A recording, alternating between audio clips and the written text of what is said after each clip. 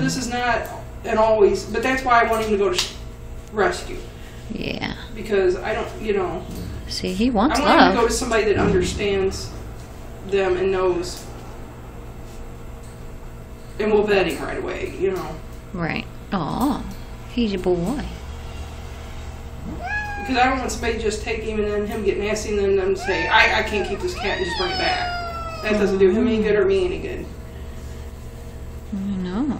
See, now he's being sweet. Today he's being sweet. Yesterday he was better, but then he took a turn later in the day, or was it earlier? At one point in the day he was nasty there. Well, it's probably right when he had to go potty. Because Yeah. if he's not going pee very much, that explains it.